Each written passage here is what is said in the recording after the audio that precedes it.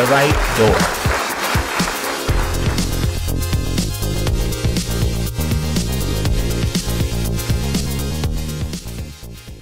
Hello, everybody. Welcome to today's quiet time. It is titled Knocking the Right Door.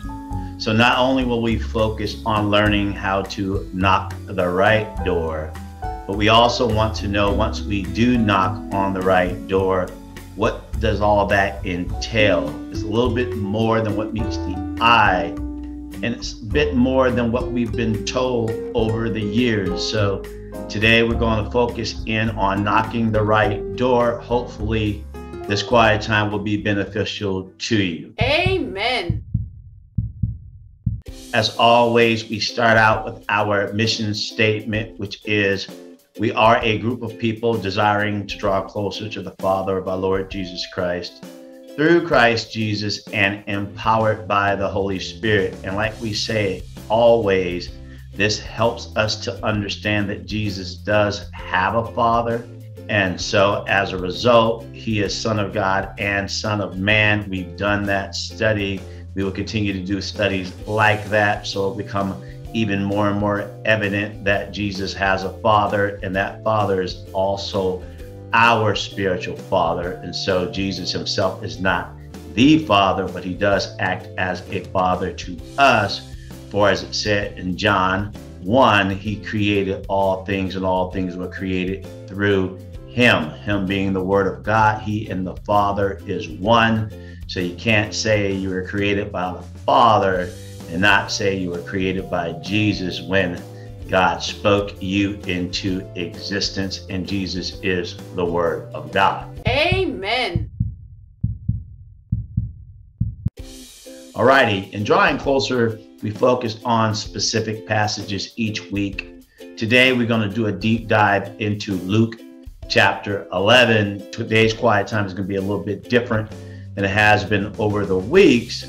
And that is because we're not going to do the recap game.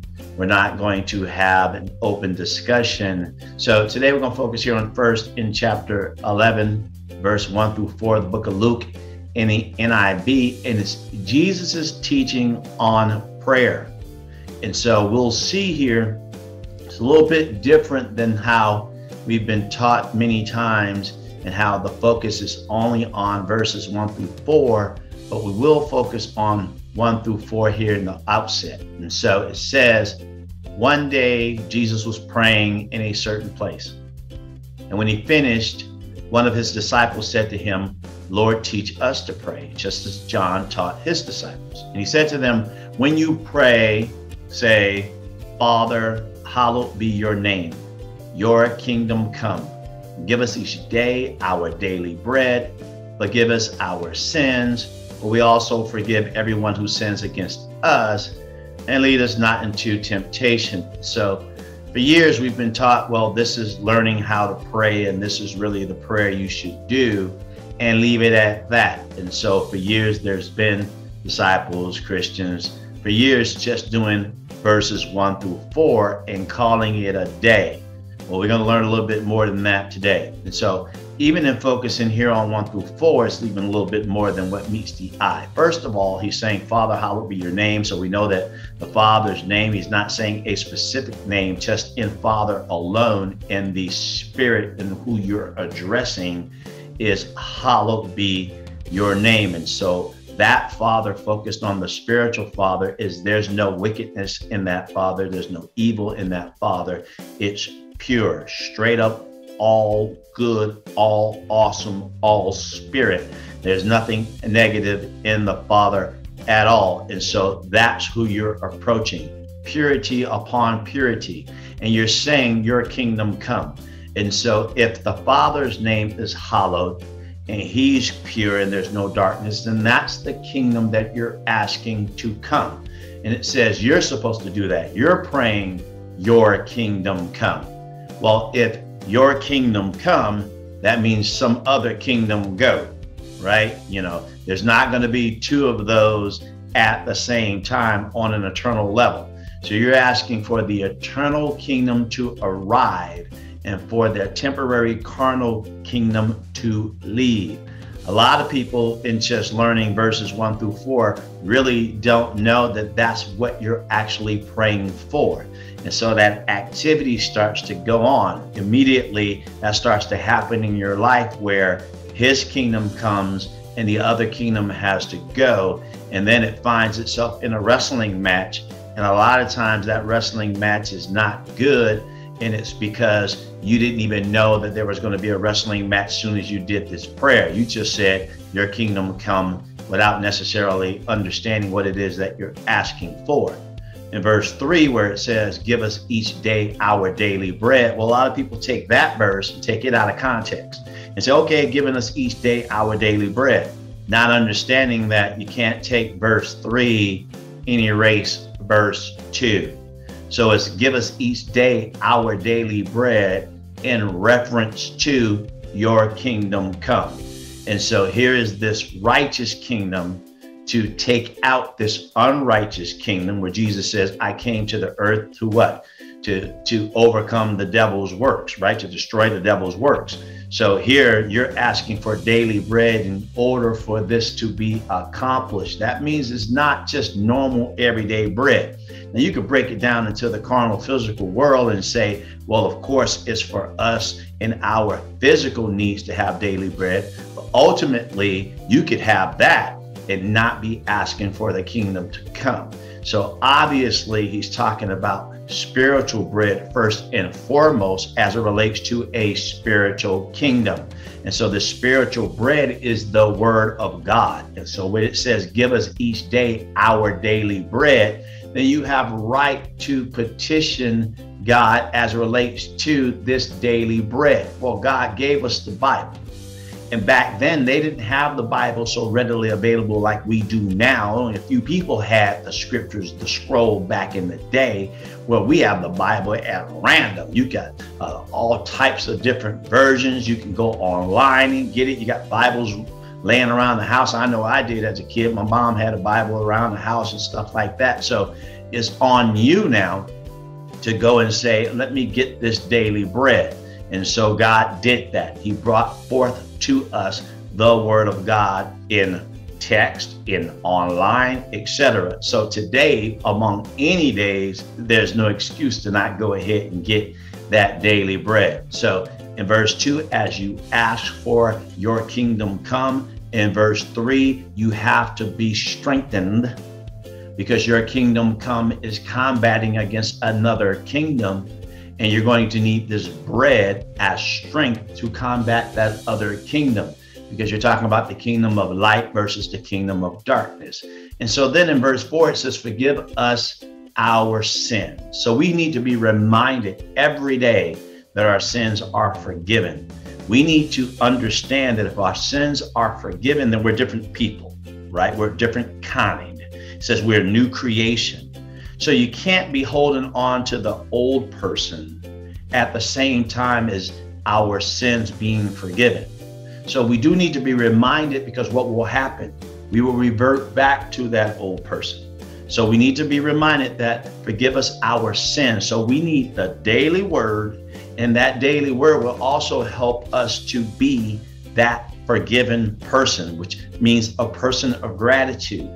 And then it says, for we also forgive everyone who sins against us. And so we're asking for basically an overflow of forgiveness. God says he has a what? He's rich in mercy.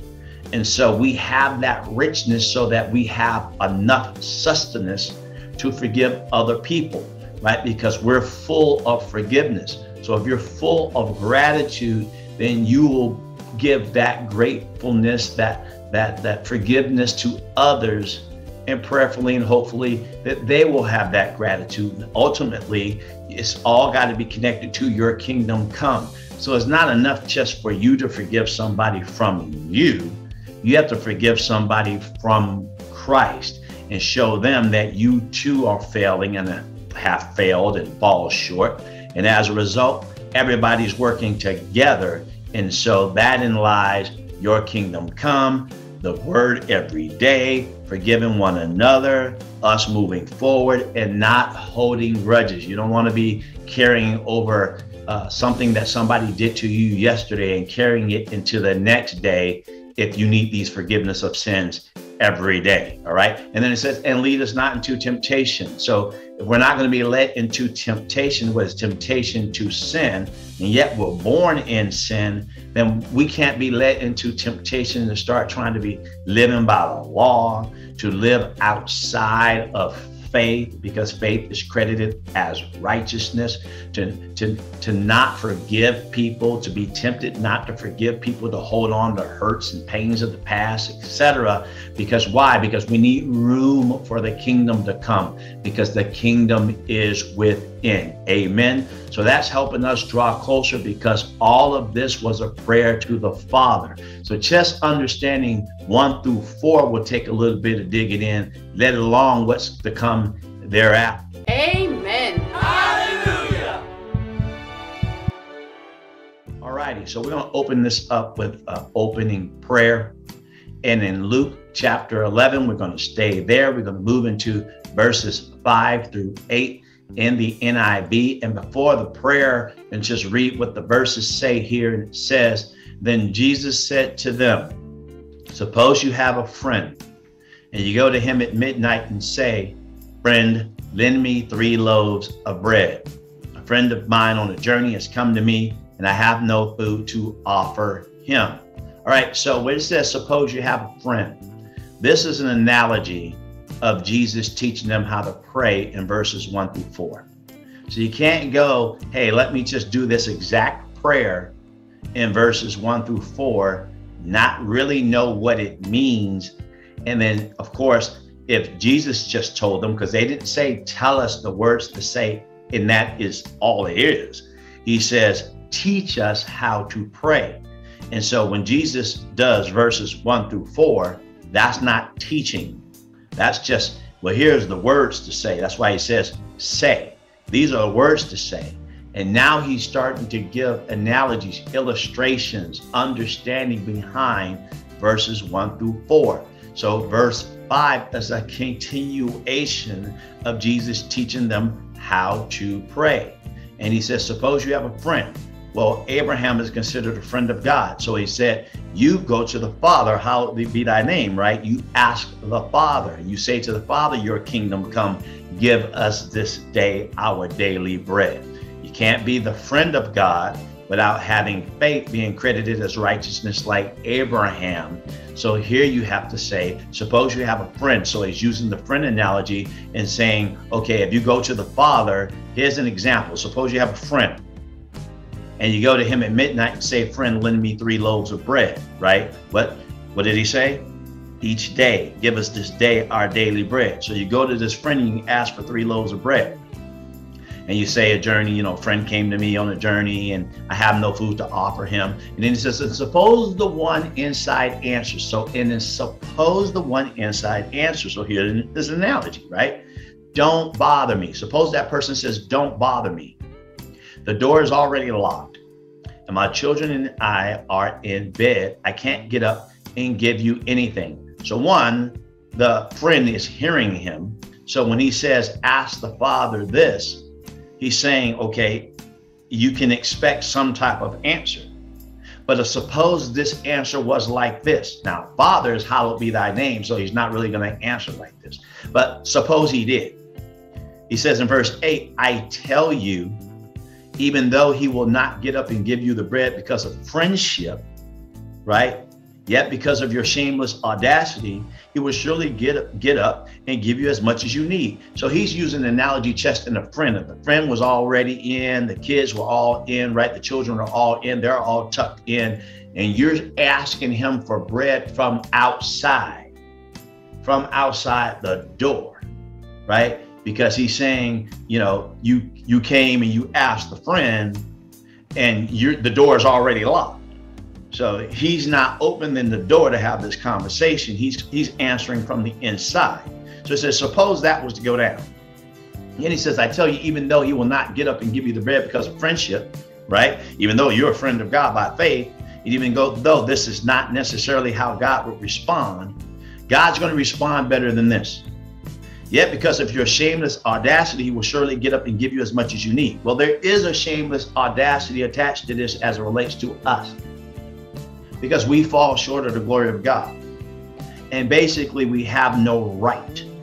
We have nothing that we've earned, not by the law. We fall short.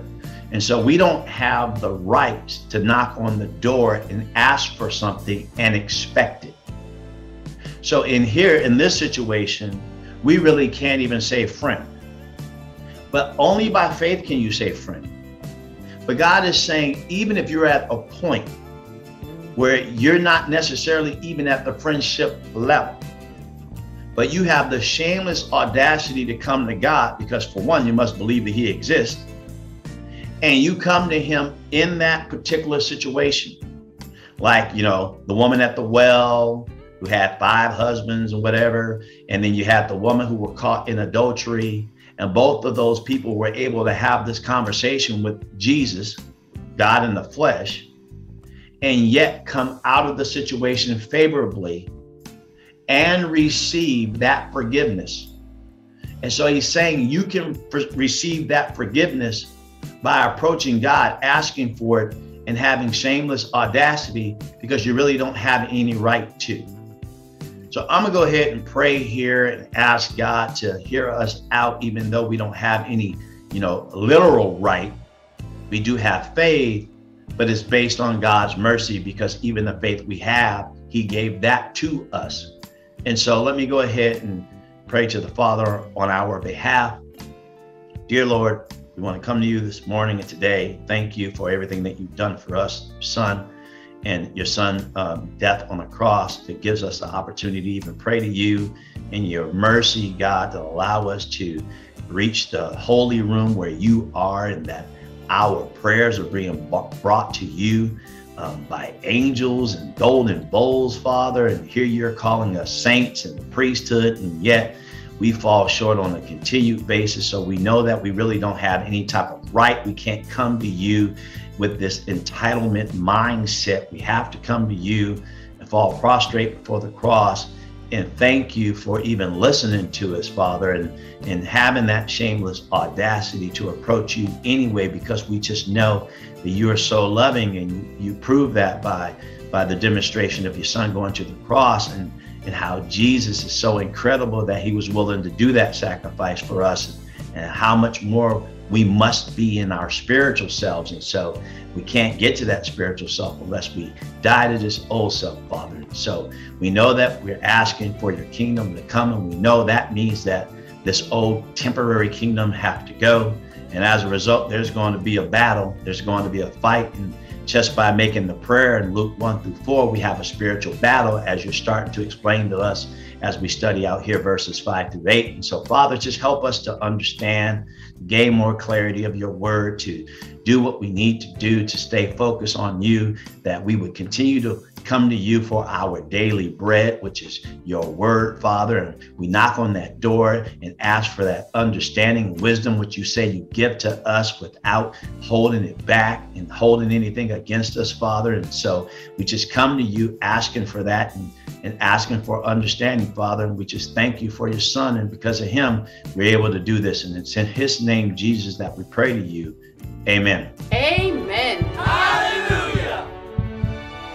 As I said earlier, we're going to go ahead and go straight to the dig in, because there's a lot of material.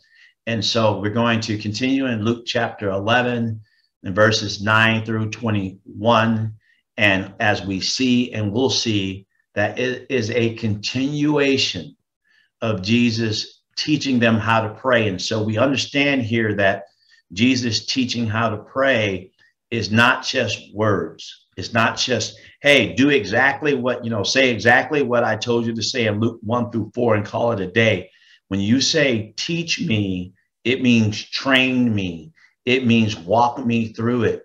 It means help me understand it, because when you say, your kingdom come, there's going to be a battle. And so you have to be taught and trained how to navigate in this battle that's about to happen when you make that prayer. And so there's been many, many folks not prepared and have made that prayer, not knowing necessarily what it means. And then the spiritual battle comes and you didn't count the cost to the spiritual battle because they didn't want to talk to you about the reality. And as such, you're not armed correctly and you can't do battle correctly. And then we end up struggling majorly as a result. So let's go ahead and continue here in verse 9. And it says, so I say to you, ask and it will be given to you. So remember, he said, hallowed be thy name, thy kingdom come, right? Give us this day our daily bread. So you ask for the kingdom to come, you ask for daily bread. And in order for you to get those things, you needed to, one, be forgiven and forgive others. So where it says right here, ask and it will be given to you, he gave the analogy about somebody knocking on a friend's door who might be asleep.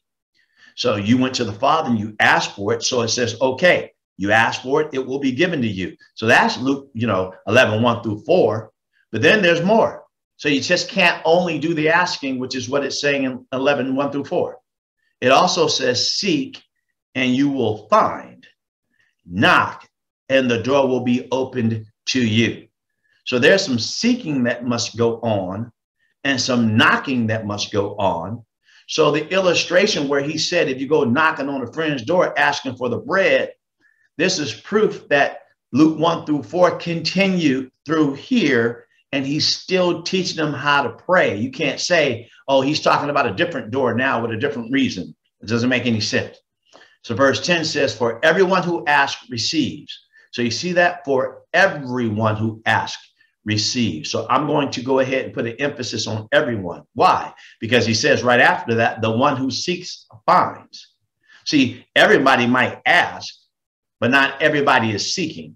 So everyone who asks receives, but it's not going to come through to you where you can actually put your tangible spiritual hands on it unless you are one of the one who seeks finds.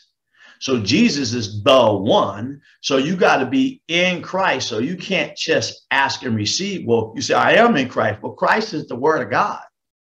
So if you're not digging into the word of God, if you're not seeking him as if you find treasure, he can't tell you in one scripture, seek for me as you're seeking for a lost treasure or a diamond in a field. You can't come at me less than that. If that's the analogy I gave you when it says that's the way you find me. So the one who seeks finds has to do it in accordance to the other verses that talk about seeking God and finding him. So you just can't ask and then you receive and call it a day. The one who seeks finds. Well, you have to seek him with all your heart. And then he says, and to the one who knocks, the door will be opened. So the door will be open. He won't be saying to you from the outside of the door, I can't come and give you anything. So he's telling you this is the heart of God now. There was the friend who, he gonna argue with you a bit. He still might hook you up, but he gonna argue a bit. I know you come knocking on my door and I'm all asleep. I might come open the door, but I will be a little bit, begrudged, right? God's not begrudged at all. And so verse 11, he says, which of you fathers? Now you're going, what? Because you said, Father, hallowed be your name. So again, he's continuing on with Luke 11, 1 through 4, because he told you, ask the Father. And now he's giving the analogy. Which of you fathers, if he asks for a fish, will give him a snake instead? So not just a friend now, we're talking about the Father. Or if he asks for an egg, we'll give him a scorpion. If you then, though you are evil, now there you go, though you are evil. So categorically, if Jesus does not forgive your sins, you are still categorically evil. The only thing making you not categorically evil is your sins being forgiven, never counted against you. So only in Christ can you not be categorically evil. But you can come to the Father, even if you were categorically evil. There goes the shameless audacity. And God can hook you up, but you're going to have to seek him. Well, that means something's got to happen, because you can't remain categorically evil and continue to seek him. And then you're going to find him. It's not going to work, because you have to seek him with all your heart. So you're going to have to decide which way you're going to go.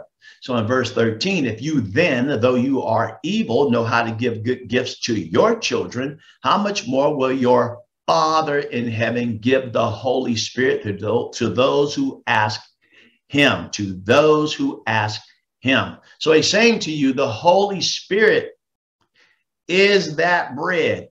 The word of God is that bread, right? Where he's making the bread with ingredients. Well, his bread has to have the Holy Spirit as the main ingredient. So how much will your Father in heaven give the Holy Spirit to those who ask him? Go, well, Rodney, I got baptized and I received the Holy Spirit and I'm still not that fired up about the word and I'm doing drive-by quiet times, etc. Who told you you had the Holy Spirit doing that? Who told you you still got it? But if you got a deposit, it might be a pilot light by now. But there's some other stuff that can happen if you're not feeding it the spiritual bread every day. You're not going to be strong in the Holy Spirit. So the Holy Spirit needs some action. It has to be accompanied by some action for it to spark and to flame, right? Jesus and Beelzebub, verse 14. Jesus was driving out a demon that was mute. When the demon left, the man who had been mute spoke. So when the demon left, the man who had been mute spoke. So the demon was mute. And so it wasn't that the man was mute, it was the demon that was mute. Well, how come we always take whatever we think that's contrary to the word or feel that's contrary to the word and say, I? So first off, if you're not fired up about the word, you shouldn't be saying, I just can't get into the word, or I'm not very fired up about the word of God. You should be saying, there's a demon who's not fired up, and there's a demon that don't want to dig in. And then at least now you can target it and something can be done. So when the demon left, the man who had been mute spoke, and the crowd was amazed. But some of them said, by Beelzebul, the prince of demons, he is driving out demons. Wow. So, you know, when you don't want to do what you need to be doing, and somebody else is doing what you need to be doing, and they need to be doing, but they're doing it, you can either say, amen. This person is digging in, doing what they need to be doing, and I need to get off my tail and get with them and start doing it too. Or you can do like this and say, well, you know, it's not all good anyway. What they doing isn't, you know, I could do better than that, or whatever the case may be. Or, you know, it's not all this or it's not all that. And that's what they're doing. So they got to try to put Jesus down because they don't have the heart to do what Jesus has done and is doing, which is he's in love with the word of God, because he is the word of God, but he had opportunity to go the other route and he didn't. He was tempted and he didn't. That's why he tells us we don't need to be tempted, right? Ask the Lord to not lead us into temptation, because Jesus is saying, hey, I went through that. That's no joke. So he's over there, you know, defeated everything. And as a result, they're over here now having to try to put him down. Verse 16 says, others tested him by asking for a sign from heaven. So he casting out demons, and it's still not good enough. They need a sign from heaven. Well, he is the one sent from heaven. So they need a sign more than him who's doing the acts that the Old Testament said only God could do. This man is doing them. And so now it's the demons that's got to be doing it. You see how people can come up with anything? You can come up with anything to justify you over what somebody else is doing. Well, yeah, but, right? Verse 17, Jesus knew their thoughts and said to them, any kingdom divided against itself will be ruined, and a house divided against itself will fall. If Satan is divided against himself, how can his kingdom stand? Now, you know, this is still in relation to Luke 1-4.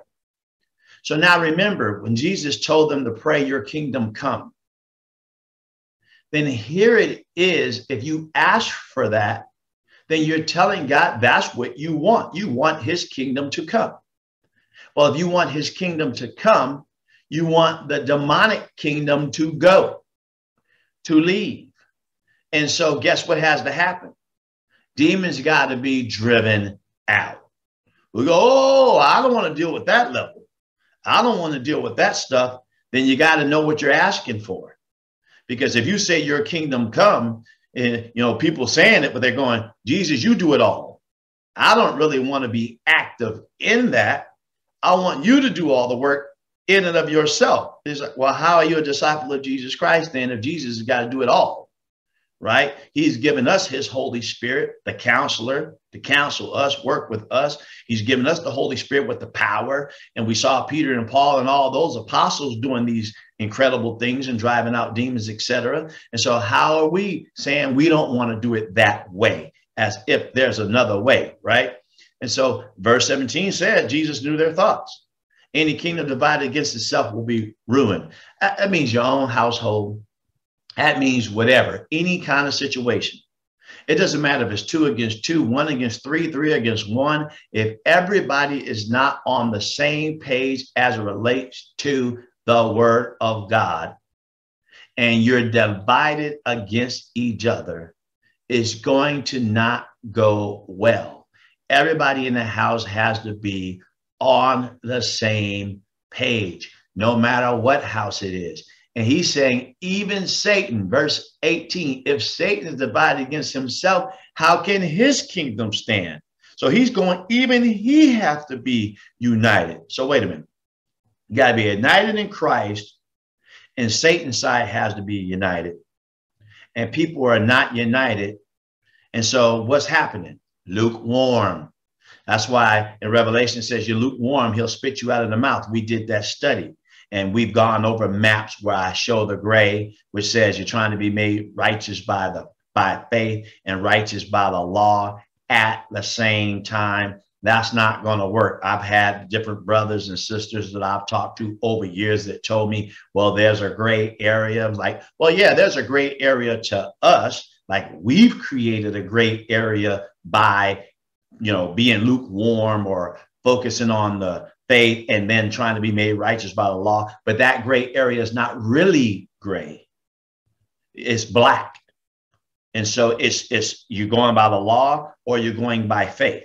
It's one or the other, right? It's righteous or unrighteous, and you can only be credited righteous by faith. So by the law, you're going to be deemed unrighteous. Only Jesus is righteous by the law. So it's only white or black. It's not gray, but I admit that people have made it gray, and that is called lukewarm. And so he's saying you can't be lukewarm. That won't even work on Satan's team. If Satan is divided against himself, how can his kingdom stand? So I say this because you claim that I drive out demons by Beelzebub. Now, if Beelzebub is Beelzebub in other passages and whatever, and they say it's connected to Beelzebub in the Old Testament, and there's a lot of scholarly debate on that. So let's just go with what it's saying here, Beelzebub.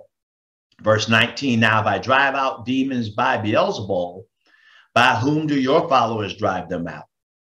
So your people. So whom do your followers drive them out, right? So he's talking to who? He's talking to the people that are saying that, and 9 times out of 10, that being the Pharisees. And that's what some scholars say, that he was talking to the Pharisees as it relates to that, because they were the ones saying this, trying to convince the people of this, because the people were starting to get into Jesus saying, hey, this man is, the Son of God, etc. So he's going, well, whom do your followers drive them out? Well, one, this guy still had them. So his followers weren't driving them out. 2, if they're not being driven out, then how has God's kingdom come? So even in asking your kingdom come, the other kingdom has to go. And so they have to be driven out because the kingdom is within. So you just can't take new wine and put it in old wineskins. You got to drive the demons out so the Holy Spirit can reside in. And then it says, so then they will be your judges. Who will be your judges? The people that see that you can't drive the demons out and you're afraid to even have the conversation about its truth. That would be a warning sign to me. In verse 20, it says, but if I drive out demons by the finger of God, then the kingdom of God has come upon you. So there it is.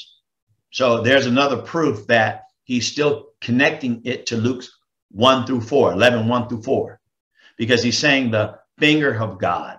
I drive out demons by the finger of God. Well, the Holy Spirit, right? Jesus Christ is saying, I'm the one who wrote the Ten Commandments in the stone, that was done by the finger of God. So it's proven that therein lies Jesus with Moses, and it's showing it again because the Ten Commandments was put on stone, written by the finger of God. And Jesus is saying, I'm driving demons out by the finger of God. And then he says, the kingdom of God has come upon you.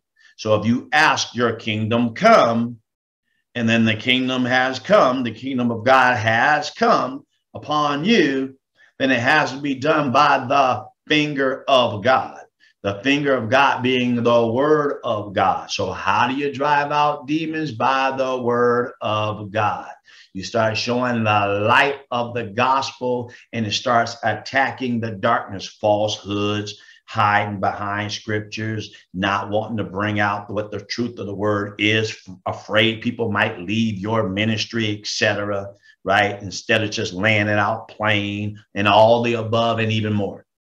Verse 21, when the strong man, fully armed, guards his own house, his possessions are safe.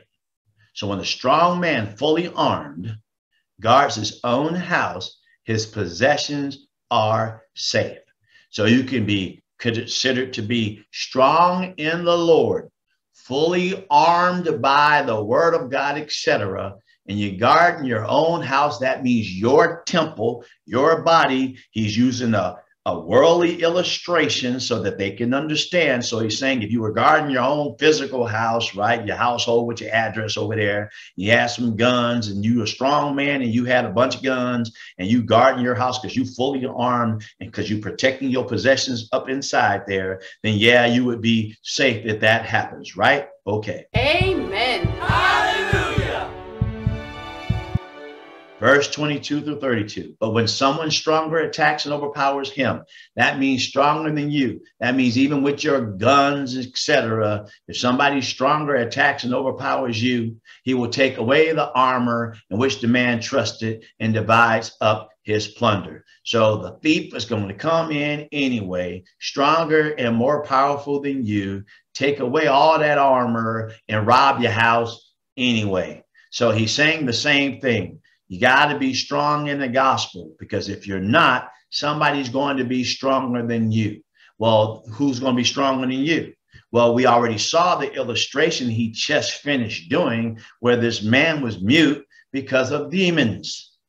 And they had to get the mute demon out of the man so he could be okay. So the demon mute was stronger than the man, and he overpowered the man.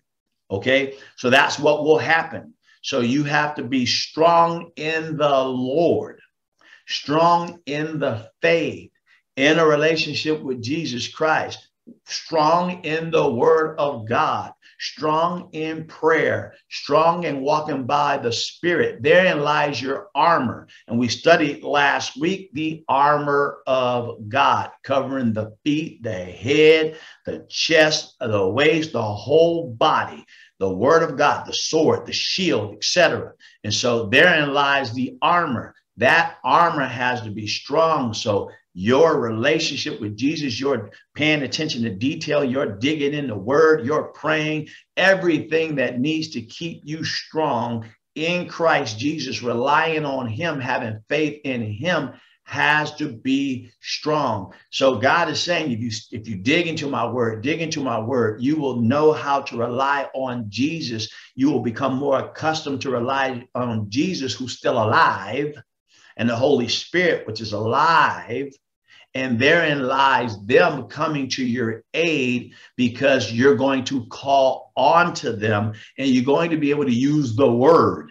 When Jesus was being tempted by Satan, Satan was throwing stuff out, and Jesus was using the word. So you're going to have to be able to use the word.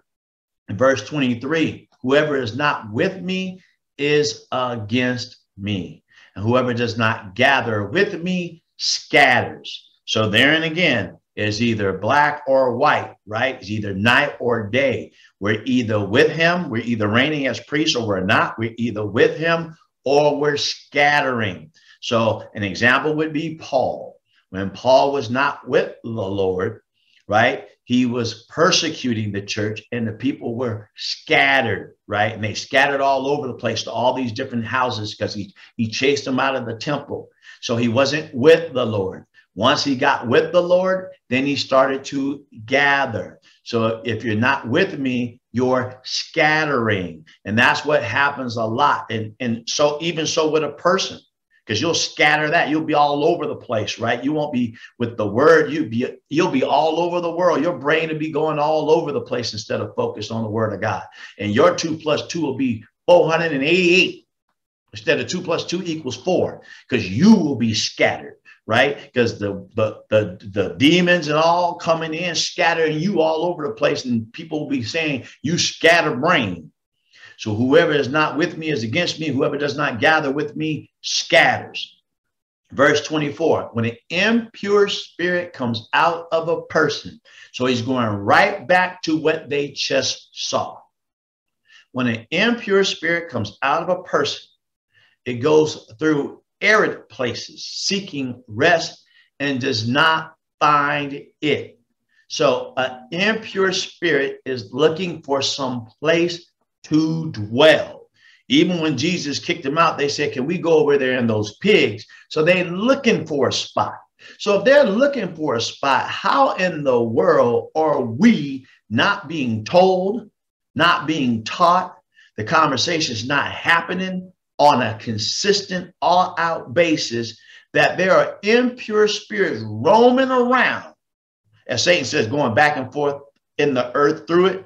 There are impure spirits just roaming, looking for some place to go, and you're not armed with spiritual power, looking on the lookout for something crazy to try to live in you. Through your mind, through your heart, what you look at, what you listen to, all of that is trying to get in and then get rest. That means the thought is trying to get in and build a nest in your head, right? Incorrect thinking, errant thinking, wrong beliefs, etc. It's trying to find a home where you believe something's the word of God, not even the word of God, where you thought Luke 1-4 that was all there was. And you've been doing that prayer forever and thinking that you're all good and not knowing that the rest of this is giving us illustrations, not even knowing that Luke 11:1-4 was talking about getting demons out. And so it's looking for rest, but it don't find it, right? And then it says, I will return to the house I left, to the person I left. When it arrives, it finds the house swept clean and put in order. So yeah, you got your stuff together, but then what? Your armor wasn't tight. Your faith in Jesus wasn't tight. You wasn't digging into the word of God. So everything was swept clean and put in order. And then it got crazy again because you're not digging in and making sure the place stay clean. So verse 26 says, then it goes and takes 7 other spirits more wicked than itself, and they go in and live there. That's what's happening. It's coming in with an onslaught against you. So if 7 more are coming in, then wouldn't you need to be 7 times more spiritual? 7 days in a week, right? So every day, one day is Sunday. So you got people going to church on Sunday, getting game one day. Yeah, hopefully you're getting game that one day, right? There's some cats out there giving that game on that day. But there's 6 more days, right? There's 6 more days. So you need to get full on the word every day. Because if not, it says in 26.5, and the final condition of that person is worse than the first. This is really called counting the cost. You got to count the cost, whether or not you're going to be devoted and dedicated to the word of God. That means it's going to take Bible study, walking it and talking it, learning it and adhering to it. It's going to take it all. It's all encompassing. It is not a category. It is not a school curriculum where it's 1 class out of 8 or it's one part of a whole master's degree or whatever the case may be. No, no, no, no, no. It's all encompassing. It's everything. If the word of God created the entire universe, then the word of God would be everything. So it's actually impossible to be in the world and it not be a part of the word of God. So why would people then be in the world without the word of God? It doesn't make any sense. The word of God created it. But if you go the other route, the final condition of that person is worse than the first. In verse 27, it says that Jesus was saying these things. A woman in the crowd called out, "Blessed is the mother who gave you birth and nursed you." He replied, "Blessed rather are those who hear the word of God and obey it." Two things here. Here's this woman, right? Because it says a woman in a crowd. She want to give props to the women, right? Blessed is your mother who gave you birth, instead of blessed is the Father in heaven who sent you, right? So she can't go beyond the earth realm. She couldn't go and see it from the heavenly realm. So you got these other people saying, hey, hey, hey, you know, give us a sign from heaven. And then she focused on the mother instead of Father God in heaven. And so even when somebody tries to give you some props, you got to listen to what they say, what they're saying. Blessed is the mother who gave you birth. Well, Jesus at one point told Peter, no one, Nicodemus, no one can see the kingdom of God unless they're born again. So when she says blessed is the mother instead of bless God who brought you forward for us, then obviously she can't see the kingdom. So you got to be careful about people saying they can see the kingdom and all they could talk about is earthly things and can't describe God, the Father, as it relates to his son and, you know, everything else as it relates to dealing with these demons in the back room that's trying to take us out and come in 7 times more powerful than when we got them taken out. You got baptized, you got clean, and now they're trying to come back with 7 more looking to see if you got your armor tight, and then making sure that your armor is the word of God, which is Jesus Christ, so that Jesus Christ has got your protection. Sign of Jonah, verse 29. As the crowds increased, Jesus said, "This is a wicked generation. It asks for a sign, but none will be given it except the sign of Jonah." Look, you know, Jesus is not about trying to please people. He's not a people pleaser. He's not afraid to say something that people might run off. He's God in the flesh. He's the Lord Almighty. And so what you going to do? The Lord tell you what time it is. He tell you the truth. You don't want to hear. What you going to do? So you're going to look at you and go, this is a wicked generation. What you going to do about it? Right? You got to accept it.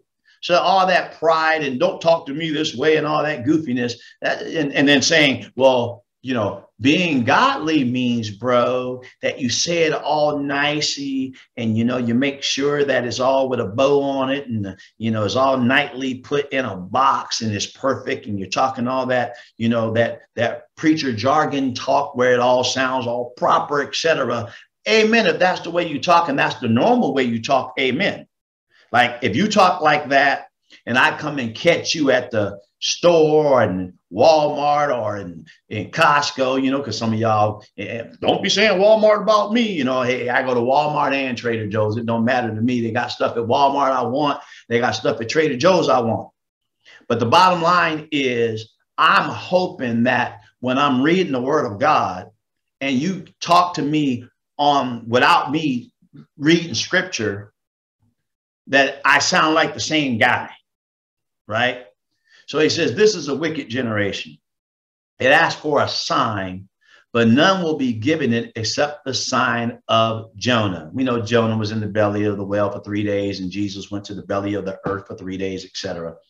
But he says in verse 30, but for as Jonah was assigned to the Ninevites, so also will the Son of Man be to this generation. So obviously the fulfillment of it was not going to happen until he rose from the dead. And so this generation, that generation would get the opportunity to hear that Jesus rose from the dead. And of course, there was witnesses who saw it. And we're now taking witness accounts of that. We see that in the Gospels. We see it in the New Testament. And so all of that is that sign. And so in verse 31, it says, the queen of the south will rise at the judgment with the people of this generation and condemn them. For she came from the ends of the earth to listen to Solomon's wisdom. And now something greater than Solomon is here. So Queen of the South, the Queen of Sheba, she came over there with a caravan, bringing all types of gold and jewels, and brought them to Solomon. Listen to his wisdom and see how much game he's got. And when she heard his game, she saw his wealth too. But if she was coming there only for his wealth, she wouldn't have came there and brought him wealth. So Solomon ended up more wealthy when she left than before she arrived. And he was already the richest man running around the earth in his time. So the Queen of the South went all the way across the desert, Africa, to meet up with this Solomon king because of the people saying that they've heard his wisdom. So that's people giving testimony to his wisdom. So she heard about his reputation. And so she came. Well, we've heard about Jesus from eyewitness account from his apostles. And we've heard other people since then talk about the greatness of the Lord. And so when it comes down to the wisdom of Jesus, he's infinitely more greater than Solomon, because Jesus never started building false gods and craziness following behind a bunch of women. And Solomon did. So how much wisdom does Jesus have compared to Solomon? And his wisdom is found in the word of God. So Jesus is going, the Queen of the South will rise against you because you got somebody greater than Solomon. He's giving you his word that you can find in a book, online, everywhere, basically. And you're not digging into it to get that wisdom. And I ran over there, or went across the desert to get game. And you can just in your own home, just go and check out the game. And you won't even do that. The Queen of the South will rise up in judgment against you. And she will rise up in judgment against them because they had the word of the Lord there in person to ask him anything they wanted to know. Verse 32, the men of Nineveh will stand up at the judgment with this generation and condemn it. So they're going to stand up at the judgment with this generation and condemn it also. For they repented at the preaching of Jonah.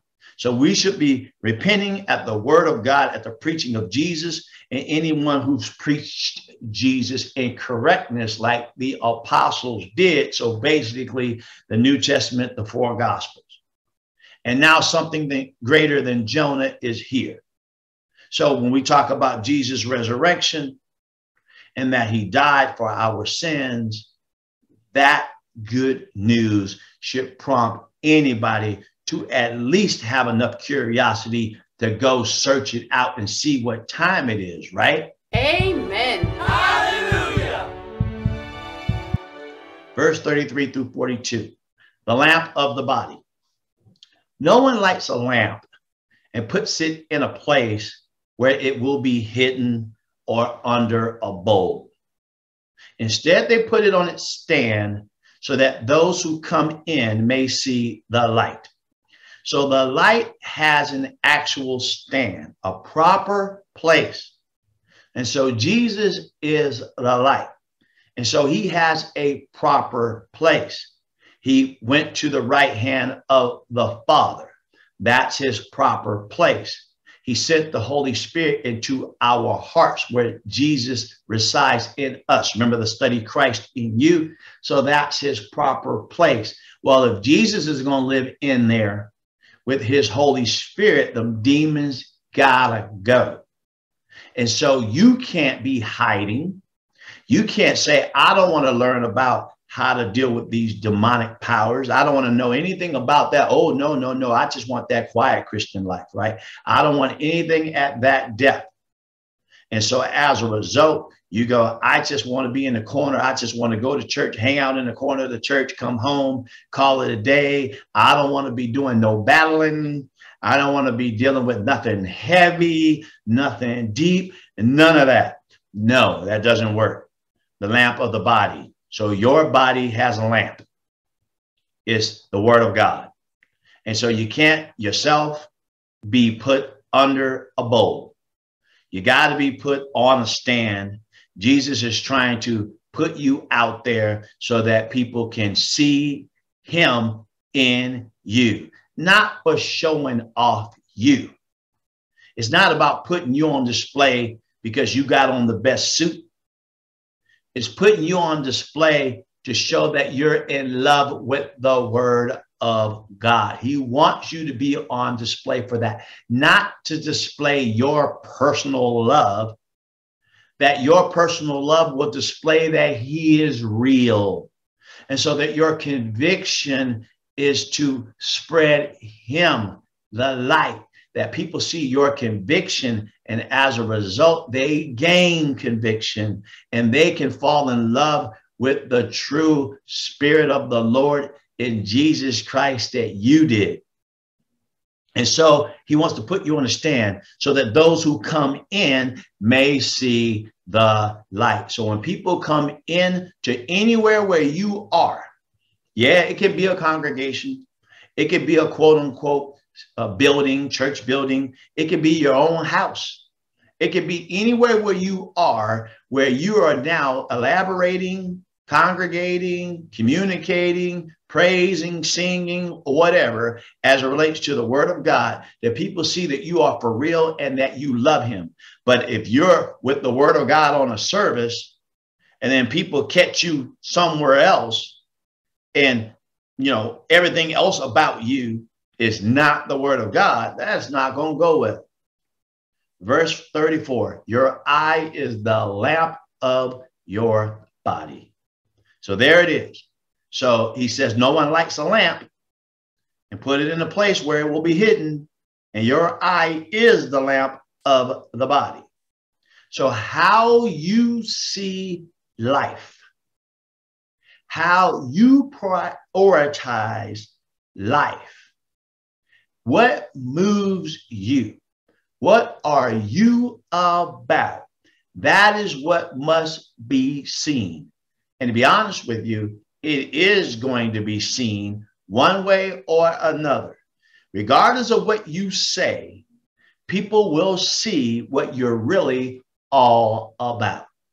Are you just talk, or are you trying to do this for real? Does that mean they need to see perfection? No, because it already said, forgive our sins as we forgive those who sin against us. So one way they're going to see it is you holding grudges and you're not forgiving. And they're going to go, where's Jesus? Right? You go, well, that person hasn't shown me no repentance. Well, that's between them and Jesus. But as far as you're concerned, you can forgive them. Right? Do I need to forgive them if they hit me upside the head and let them keep hitting me upside the head? No. I'm going to make sure you can't keep hitting me upside the head now. But I'm going to forgive you for the hit upside the head I took. But since you haven't repented, I'm going to stay up out your way. You can't be hitting me upside the head. Right? Now, you know, well, let's keep on. When your eyes are healthy, your whole body also is full of light. So when your eyes are healthy, your whole body also is full of light. So how you see this thing, how you see what? The prayer started off by saying, Father, hallowed be your name. So how you see the Father? Do you first see the Father has no wickedness in him? Do you first see the Father as pure? And do you see Jesus that way? Well, they were saying Jesus was casting out people by Beelzebub. So do you see Jesus that way? Do you see forgiveness that way? Do you see credited by faith, being credited as righteousness that way? And as such, do you see your sins are already forgiven, or are you holding on to your sin? And as such, are you seeing that you're a new creation and you're getting away from the old person, the new self versus the old self? All of that is important. Is how you see things. Is your eye focusing on the word of God? How much time you're spending in the word of God versus how much time are you spending looking at a bunch of unhealthy stuff to be looking at? Because whatever it is that your eye is spending most of its time on, that is going to become what you are about. So when you are healthy, then your whole body is healthy and full of light. But when you are unhealthy, it says, but when they are unhealthy, your body also is full of darkness. So demons come in based on what you are focusing on and how you are focusing. So we think, oh, I'm just looking at something. I'm going to tell you right now, as I'm reading this is really, really convicting right here. Because demons get the green light to come in based on what you're checking out. Woo, that's heavyweight. That's heavyweight. You can't be looking at craziness and then going, no, it was just, me looking at craziness, but there was actually no result or repercussion. No. If you're looking at craziness, you just told craziness that come on in. You just welcomed craziness. You invited craziness. If you looked at it, you invited it, right? If you looked at it, you let it come in. You brought it in. You brought it into your body. So I got to repent of that. I can't be looking at that kind of craziness because I just let a demon in, right? We gotta be looking at the right stuff. So how you see life is the difference between whether your body is full of light or whether your body is full of darkness. You can't be in between, lukewarm. Verse 35, see to it then that the light within you is not darkness. The light within you is not darkness. So you go, wait a minute, how does that work? Well, in the Garden of Eden, what did Satan say? Then you will be like God, knowing good and evil. So he said, here's this knowledge that is dressing itself up like light, but it's really darkness.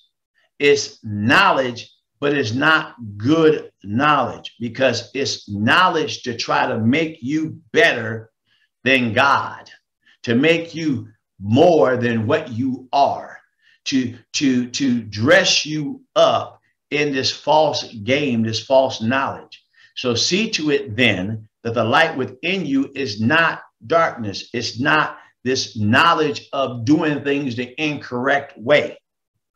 It's not Luke 1-4. And then the rest of it is not telling you what time it is. So you didn't count the cost right. You don't know to be on the watch out for demons. You don't know that if you pray your kingdom come, that means that everything else that we're talking about is included, right? The fine print. So you bought the package based on Luke 1-4, and you didn't read the fine print, which is the rest of the verses that we're looking at. And then after the fact, you say, well, I didn't know what I bought. So verse 36, therefore, if your whole body is full of light and no part of it dark, it will be just as full of light as when a lamp shines its light on you. You go, well, wait a minute, that's impossible because all men sin and fall short of the glory of God. So how could that be? I have to ask God for forgiveness every day. I got to keep asking God for forgiveness. You go, I need to be forgiven just to be right with God all the time. No, I'm asking for forgiveness because I am right with God. Because God is telling me it's not me. It's you got the opposition flying around looking for you to be looking at craziness, looking for you to look crazy, looking for you to accept falsehood as realities. And as such, that's why they asked Jesus the questions. Satan asked him the questions to see what he knew. That's why he said to the woman, hey, you shall not surely die. Did God tell you don't eat of this, etc.? And she didn't know the answer. So that the other side is looking for that which you do not know, is looking for you to be looking at life the wrong way. And so as a result, You got to be going to God with this armor and going to the word all the time so that God can see us being built up. Now, he'll protect us, but we have to be getting built up so that we can have on this armor, because we got to be able to go out there and help him help others, right?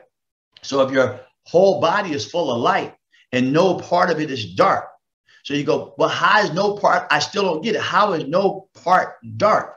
Because blessed is the man whose sins are not counted against you. So Jesus Christ will keep them demons from living in you if your devotion and commitment is to him, the word of God. It will always override. So when you start thinking the craziness, when you start being tempted with the craziness, you go to the word, right? If you trip, but you not fall, you stumble, you go to the word, you get that out of there, right? So no part of it dark. It doesn't mean temptation didn't happen, even though he says to ask that you not be led into temptation, but led into temptation. But you can take yourself into temptation and not even be led.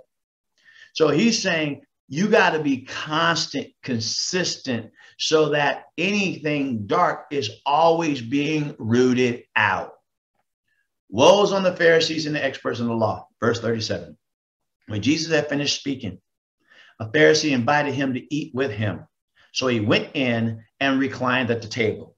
Jesus went in and reclined at the table. He didn't go in and sit all proper and act like he's all proper and all square.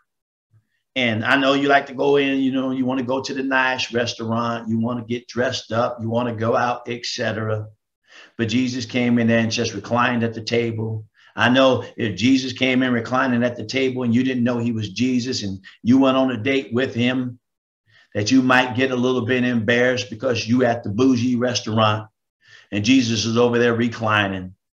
Now, I'm not saying go to the bougie restaurant and go in there acting a fool, but I'm saying Jesus wasn't going in there acting a fool, but he wasn't going to go over there paying attention to all these bougie folks either. So when Jesus had finished speaking, a Pharisee invited him to eat with him, and he went in and reclined at the table. But the Pharisee was surprised when he noticed that Jesus did not first wash before the meal. So he's like, hold on now. This cat is uncouth. So first they done said he driving out demons by Beelzebub, which you can't get no dirtier than that, right? In terms of what's inside of you. That's like utter wickedness. You got the potential to go get 7 times more craziness in you. That's like pitch black, basically. And they over here talking about him washing before a meal, and they running around there pitch black.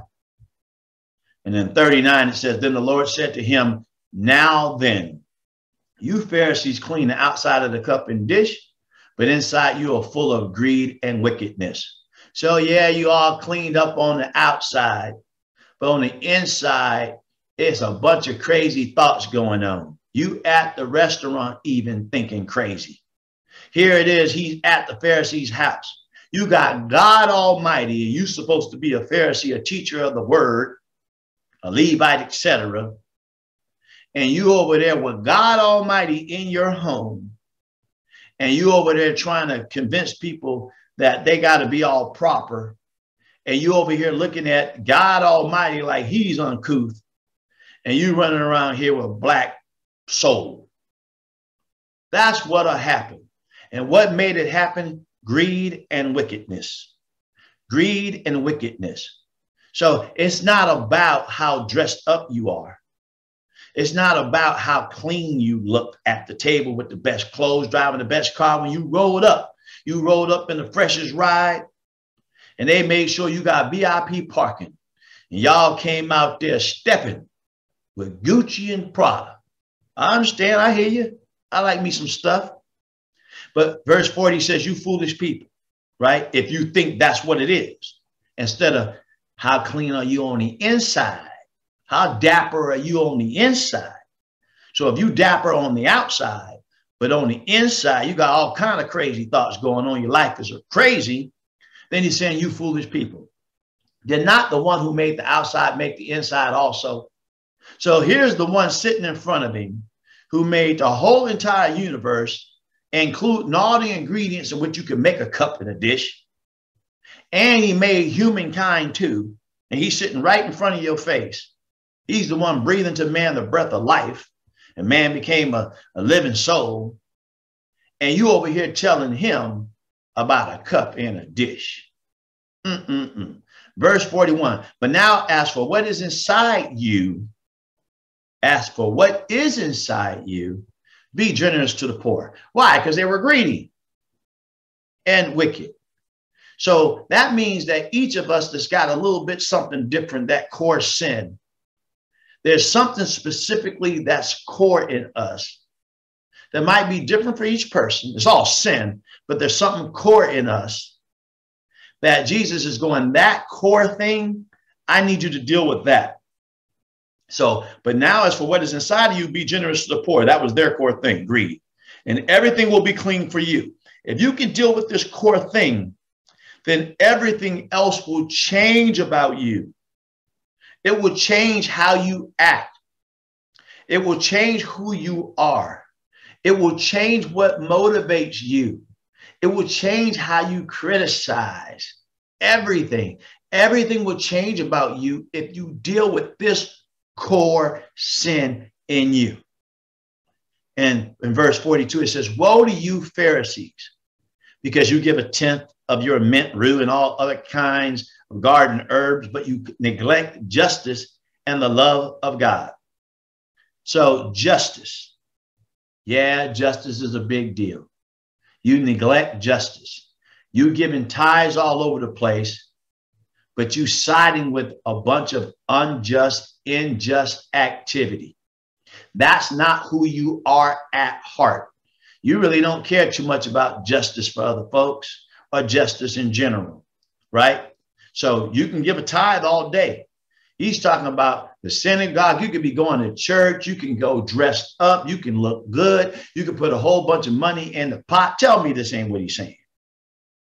But your heart, neglecting justice and the love of God, who hates injustice, you don't have his heart.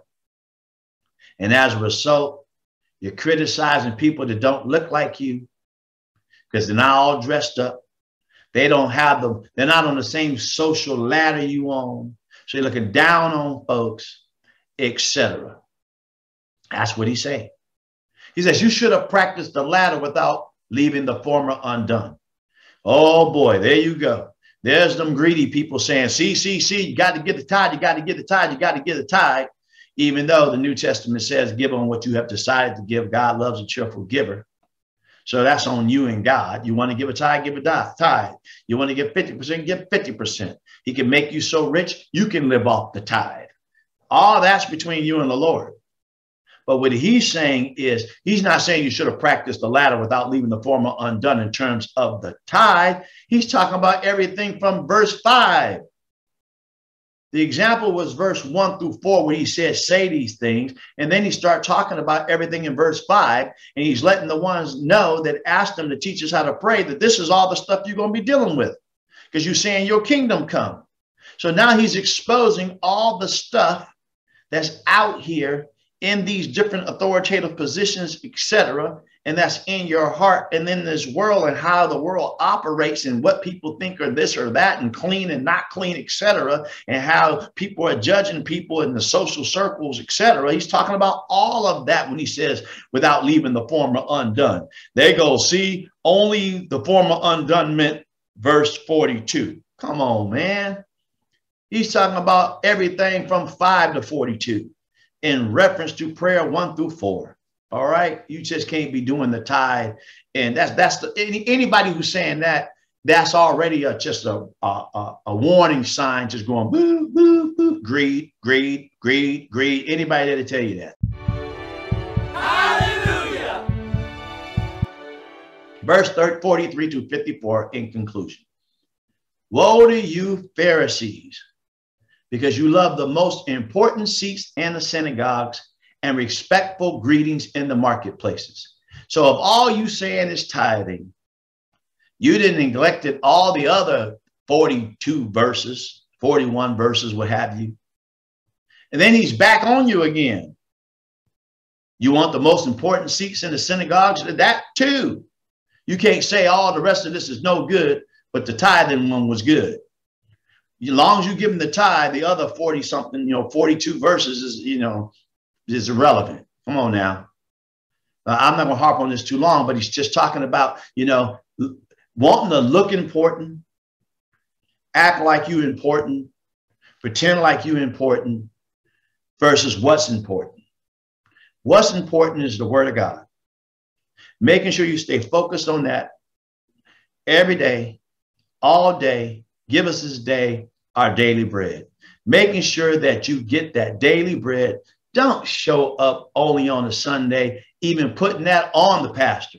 Even the best pastors out there doing what they can do, having a heart for the Lord, or preachers or evangelists or whatever you want to call them. There's people out there giving their hearts to the Lord.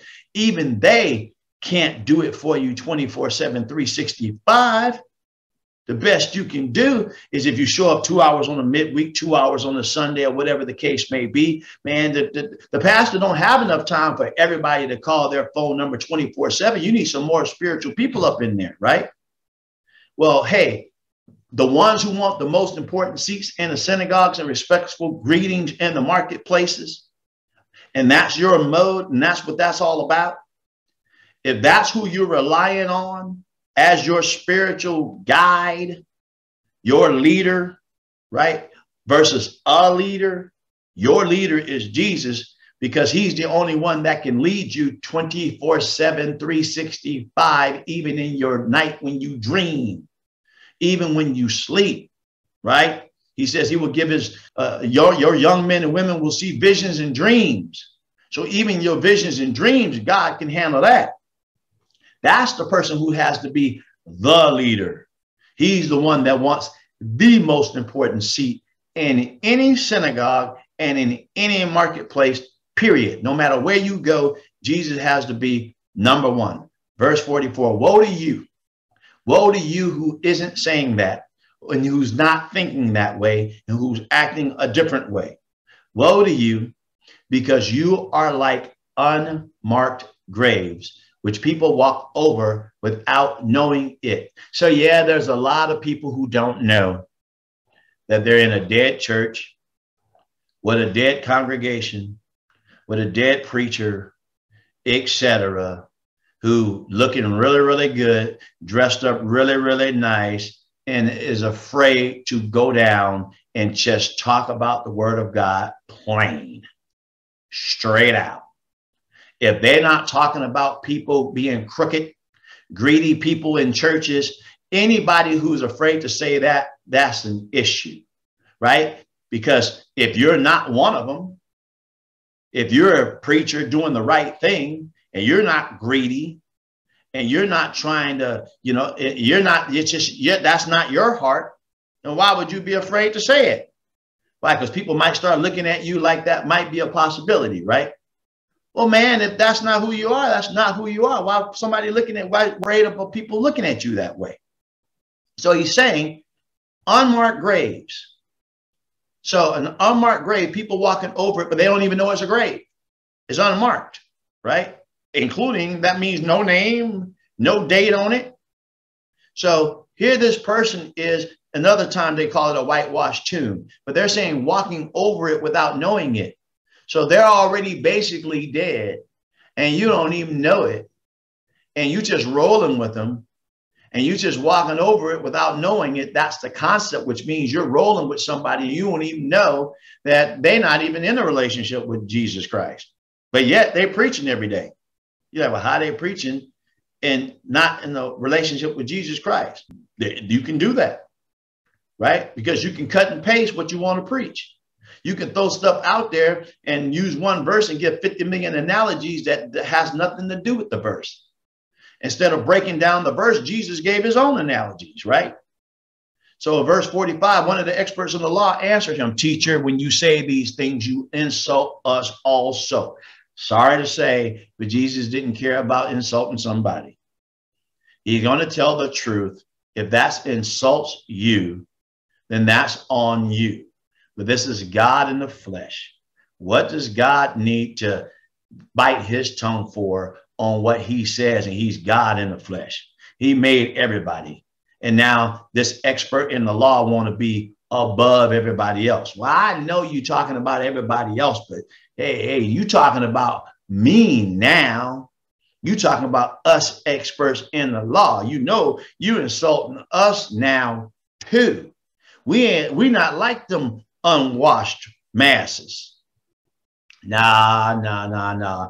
Any person, if you're in a church situation, if you're in a ministry situation where the person's not in the mix with you, they're not down with you, they're not going through the stuff with you, they're not talking about dealing with this world and the struggles and the trials and the tribulations and demons and everything else that's going on, because everybody that said, he told those disciples who are now the apostles, and he told them, this is how you pray, and you say thy kingdom come, and this is all the hell that comes with it. So that means anybody who's saying thy kingdom come, which would be a disciple of Jesus Christ, a Christian, etc., knowing that we're dealing with drama, we're dealing with craziness, and this is a fight, and it's a spiritual warfare. So anybody talking like it's not, and they got it going on, and they're above you, right? I went to this one guy's stuff. He was a real well-known minister, and he said, hey, go ahead and, address everybody who's next to you. And I was securing him and his family, and the guy next to me was from this TV ministry thing, and homeboy didn't even look my way. He didn't even look my way. He was like, oh, this guy's security. He had no idea who I was, right? Didn't have a clue who I was spiritually.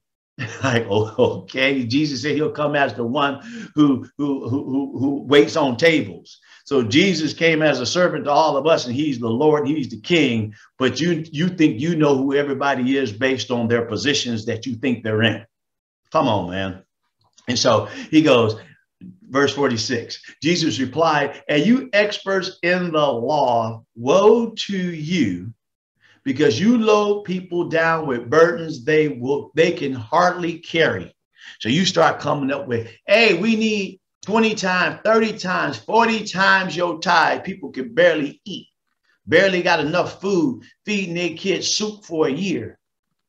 And now you're going to tell them 30 times, 40 times, etc., because you're scared to tell them what the New Testament says, which is give what you can give out of your cheerful heart. Let them deal with the Lord. The Lord rewards those with faith. He gives different people different measures of faith. He's blessing people in different ways. You have been blessed financially. Hey, God bless you. But don't go out there telling everybody to go broke because they're trying to give it to a quote unquote building game, and then saying that's the ministry because of some full-time ministry guys and saying that's the ministry. The ministry is the kingdom of God worldwide, past, present, future, and including the universe and all the angels, etc., millions of angels.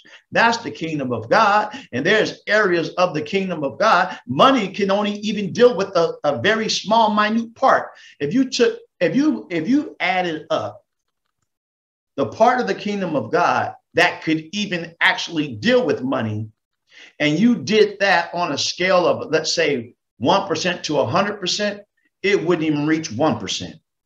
It'd be 0.0000001% on with a bunch of zeros before that one in terms of how far money could actually go as it relates to the kingdom of God. Why are people making it seem like it's the most important thing there is in the entire universe? That is even more important, making sure people understand that there are demons out here trying to get back into their world, into their life, into their hearts, into their bodies to take them out.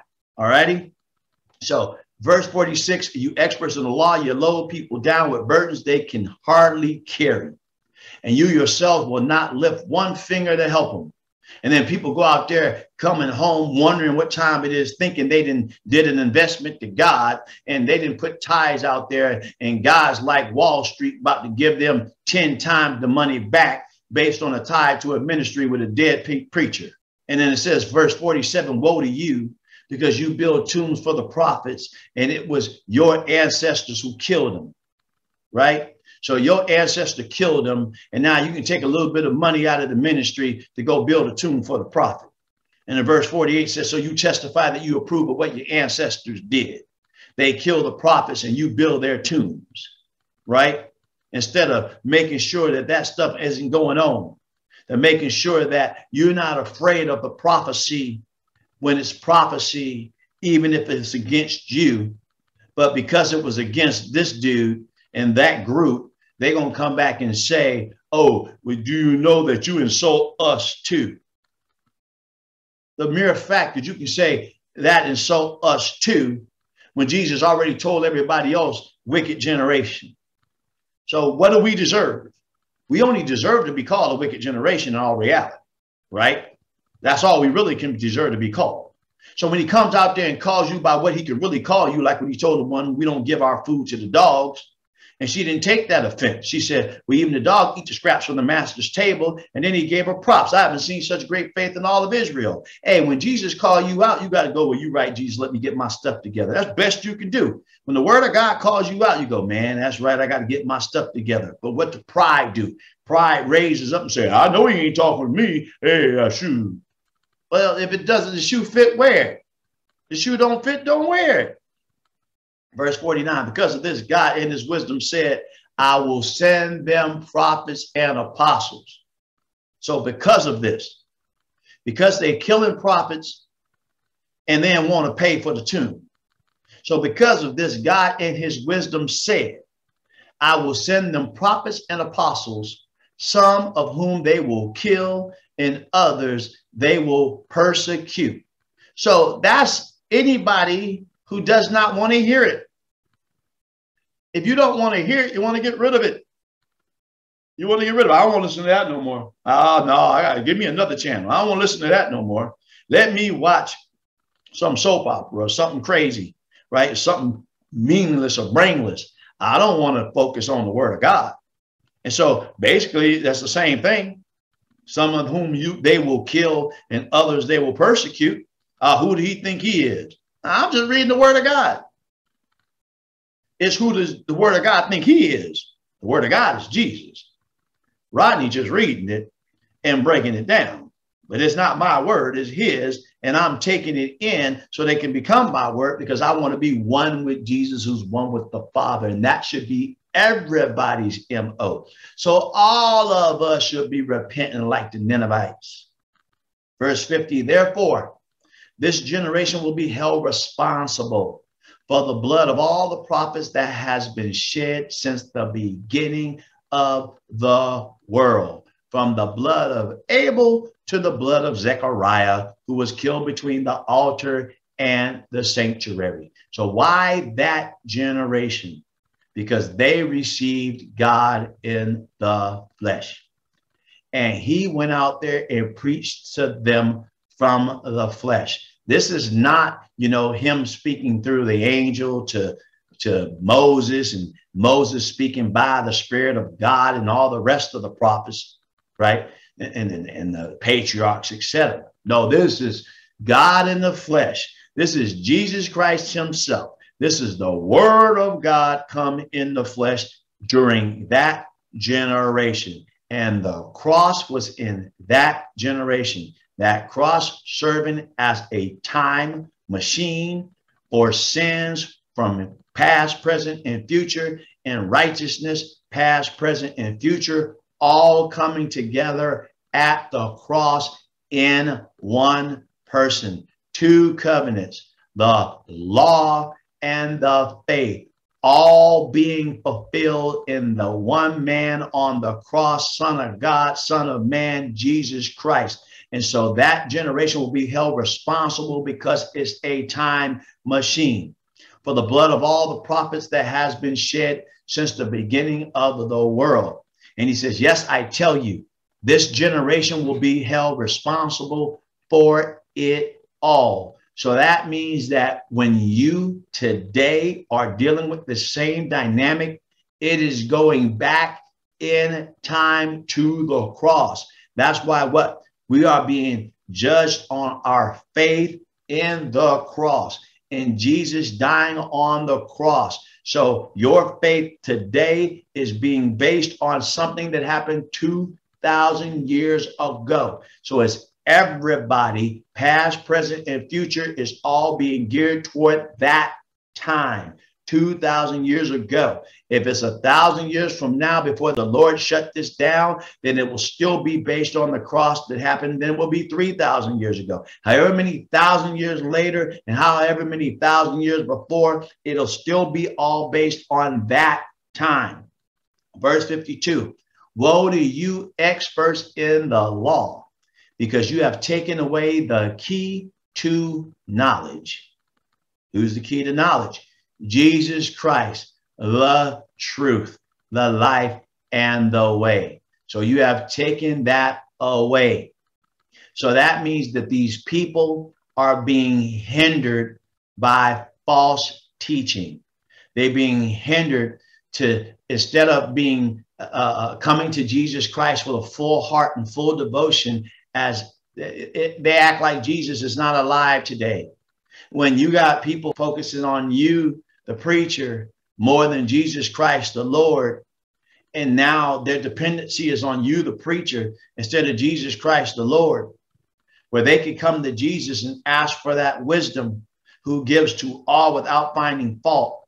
And they can start like a babe with milk, and you can help them, right? That's what you're supposed to be doing as a preacher, a teacher, etc., helping folks build their personal relationship with God, helping people to understand the word so that they can dig in on themselves, that they can get a conviction themselves, that they can get on fire themselves, and they can go to God himself, right, through Jesus Christ. And as a result, he can build them up in the word, and they can gain more and more knowledge and understanding of the word. And yeah, people can come and listen to you, but they can also help and learn from somebody else and teach other people. And iron sharpens iron. We're all learning from each other and being built up in the word. And that's what it's all about. But don't come at telling people that you the end all be all, and everybody got to rely on you to have a word of the Lord, or to gain the conviction of the Lord, or that you the only one with the Holy Spirit and they don't have the Holy Spirit. That's hindering people and taking away the key to knowledge. Jesus Christ is the key to knowledge, not Rodney Dixon. Rodney Dixon is not the key to knowledge. I got to go to Jesus Christ. You not the key to knowledge. Jesus is the key to knowledge. Everybody's got to go to Jesus Christ. He's the key to knowledge. And so you take away the key to knowledge, telling people that you're the leader of the church. And you talking about a little building with a little congregation and calling that the church. How is that not taking away the key to knowledge? And you didn't just shrunk the kingdom. So when he says your kingdom come, he's not talking about no little building or no little congregation or no one little movement in a space and time and in history. Right? That's taking away the key to knowledge. You got people focused on something else that's not the key. The key is the cross. So you yourselves have not entered, right, the heart of Jesus who went to the cross, the heart of God who allowed his son to go to the cross to save us. That's the key to knowledge, the cross. You yourselves have not entered. We already read where you can't enter the gate by any other way. You got to enter by the shepherd. He's the shepherd and the gate, and gatekeeper is the Father. So you yourselves have not entered through that way, and you have hindered those who are entering. So there you go. Hindering is taking away the key to knowledge. You have hindered those who were entering. So they were getting fired up about Jesus. They were seeing what Jesus was doing. If they're not worried about their position so much, and they weren't so greedy, worried about their livelihood being taken away as quote unquote full-time ministers, if they weren't worried about that so much, they would have told people like John the Baptist did and said, that's the one who's coming after me, but he was before me. That's the one whose sandals I'm not worthy to untie. So for him, roll with him, leave me. He must become more, I must become less. All of us have to do that. Everybody has to do that. And if you do that, you won't be hindering the folks from going to the one. So these people, if they would have told them the truth and said, Jesus is the one, he is getting rid of these demons by the power of his Father on high. If they would have said that, you know how many more people would have came to Jesus Christ at that time instead of being hindered? Now, if God's going to bring on who he's going to bring in, you can make the job harder because you won't get out of the way. Verse 53, when Jesus went outside, the Pharisees and the teachers of the law began to oppose him fiercely, oppose the word of God, and to beseech him, beseech the word of God with questions. Who did that? When he was tempted in the desert for 40 days, he had no food and drink. Satan got some questions for him and throwing out some stuff for him to see how he's going to respond by the word of God. As God said, if you were the Son of God, right? Same thing. So it's showing you them people was full of them demons, 7, who knows how many. In verse 54, it says, waiting to catch him in something he might say, waiting for him to make a hiccup, looking for him to make a hiccup. What? The word. Looking for the word to be incorrect. They running around, don't even know what they saying, don't even know what they doing, don't know anything. Lost the word a while ago. And they're going to try to catch him in something he might say, because they supposed to be quote unquote experts in the law. So we are either reigning as priests or we are not, says the Lion of the tribe of Judah, the root of David. As it says in 1 Peter 2:9, we are a royal priesthood. And as it says in Revelation 1:6, he has made us into a kingdom and priest, and we will serve our God, and we will reign on the earth. That is what we have to do. That is what we have to be. Again, there will not be any open discussion on this particular day. Hope this study did you guys well. We will be back at it with our regular program next week, God willing. Until then, I will tell everybody, peace in. Those stories, I'm a fool for your love.